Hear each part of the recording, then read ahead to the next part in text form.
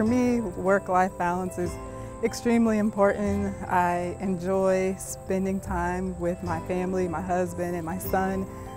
They are my world, and being able to have time at home, outside of the lab, outside of being a professor, to just disconnect and to relax and recharge is just extremely important. You should have a life outside of science, and I think it helps us to be better humans also, to have humanity, to have compassion for our students as well, and all the things that they deal with in life.